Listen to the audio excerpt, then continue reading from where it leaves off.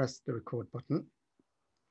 Okay, so I'm just very quickly going to talk on the interest in self-help books, and also the difference between seeking spiritual knowledge, and I'm going to call it the difference between spiritual experience and spiritual intuition. Which is a brilliant thing. And also I'm going to talk about self-help books and the idea that I have a dependency on divinity, on God, is a weakness, and I can do it myself, and that's quite kind of a weak, disempowering idea. That I can read self-help books and that's enough. Let go of the weak idea that I need to trust or depend on something else that's not me. With that one, you see, the divinity thing is an invocation for support from the divine. And does Buddha need to do any kind of prayer or read a self-help book? No, obviously not. Does Christ need to pick up another self-help book? No, he wouldn't need. He wouldn't need to go into the local bookshop and pick up another self-help book for a bit more help. So they wouldn't. But I mean, it is appropriate at a certain time. I mean, I think the idea, and my personal take what you want, leave the rest, is most people who've got some kind of reasonable problems, most spiritual pathway. I mean, like say Buddhism. You need to, I mean, if you're going to transcend all attachments that you've got to your thinking, to your thoughts, to this world, to others, if you're going to transcend that to reach Buddhahood, I mean, you might not be, I mean, it's, you might read a book and join a group to see what's going on there, or if you're going to practice compassion and praying for others. But then, I mean, how long are you going to read books on that for?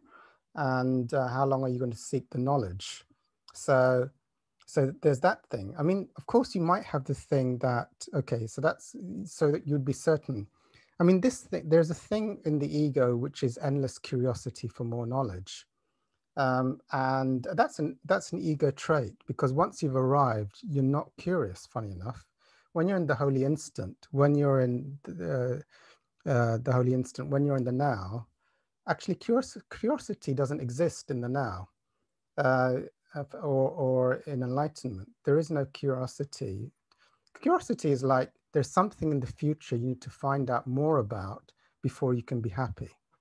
Now, you could be happy now, or I could be happy now, or I could read another book to gain some more knowledge on how to be happy now. That's kind of funny, isn't it? Because intellectual knowledge and curiosity about something else is the feeling of not enough now. If you do something, you'll get a hit. Let me read this book on cooking and adding extra spices to my thing. I'm quite curious to buy some cooking books on spicing up my food and watching a few more. Let me go online and see a few more cooking programs to spice up the food. I'm quite curious about that. So is that divinity that's curious about that? That type of curiosity for me is ego curiosity, because it wants to be in getting something which will give you something in the future, but you haven't got it now. So when you're in the now, in the infinite now, the timeless now, actually now is enough. Curiosity silences. The intensity of just being in oneness right now means there is no curiosity. It doesn't exist. But I mean, there is such, you could say there might be a thing as intuitive. Intuition is a little bit different to curiosity. Intuition is like you're getting an inner guidance from a realm which is not the ego to do something, and it should be correct. If you get an intuition, it's like the sixth dimension. It doesn't actually come from your ego mind. Your ego is actually, the energy of curiosity is ego. One of the things, I mean, the whole world is dominated by thinkingness and being addicted to your thinking and your head for answers. That's the whole thing of causality. The whole world is based on logic and thinking yourself out of all problems. And the idea then to read more books is a great idea, because knowledge is power, and the more you read and the more you know. So these are all the belief systems of the intellect. And so there comes a, I nearly have 99% knowledge in this area. So if I read the next book, I'm probably going to be an expert.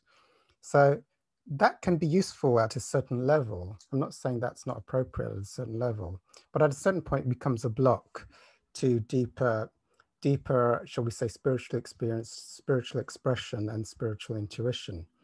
So at a certain point, it does become a block. But the curiosity, I would say the energy of curiosity is from the ego. Intuition is actually from the divine, and it comes out of nowhere. It doesn't actually come from your thinking process. The idea, anyone who's got an ego, who doesn't, in my view, take what you want, leave the rest, who's not trying to call on divinity to remove the blocks, for me is, I mean, it's still possible, I think, with the right teachings and teachers, that there could be a book. But I think most of the self-help thing is the idea that the ego can do it on its own. You know, try harder. I used to look at this self-development guru, and, do 1,000 things and you'll make it happen today. You get your action list. So for me, that type of thing is not actually being one with divinity or getting divine inspiration, intuition. It's more like the thing that's achieving in the world is the ego and the personal self. Anything that's higher vibration is dissolving the personal self. Okay, so so the thing of when you're ready for spiritual experience and spiritual intuition, you've got a tool, and now you just apply that tool to go deeper into your oneness, your experience, your nowness, and allow that presence and that divine orchestration or intuition, if you like, to drive your life in the now.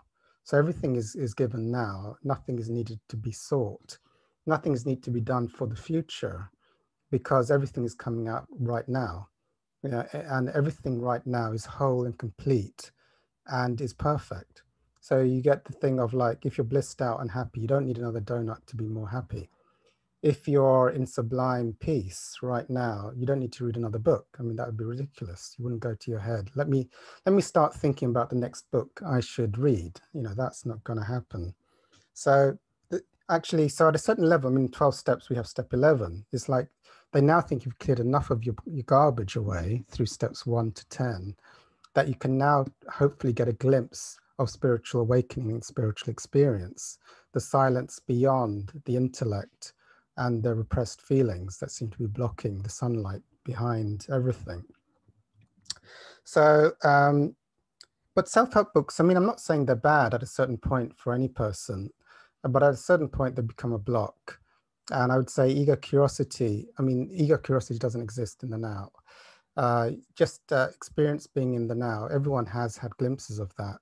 And you realize curiosity doesn't exist, that you're just so dumbfounded with the ecstasy of what's here right now that the energy to be curious about something else that's not in the now doesn't exist.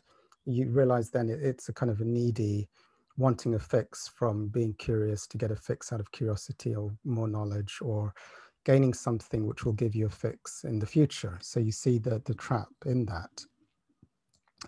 I mean, but that's advanced. I mean, I definitely reading a book, especially if you've got like a toilet problem, reading a book on plumbing probably a useful thing. I'm just a bit of a joke there. Anyway, so everything's appropriate. So sometimes self-knowledge is good. I would say, look, I had this with a neighbor who was actually, funny enough, she was Christian. She passed away recently. She used to say to me, look, I said I had faith in God. And she said, don't be weak. You can do it. And that was the thing. I saw it in the collective. Don't be weak relying on God. You can achieve what you want. Don't forget God. But it has saved the lives of millions of addicts who were dying. So there must be something in it. Okay, I shut up.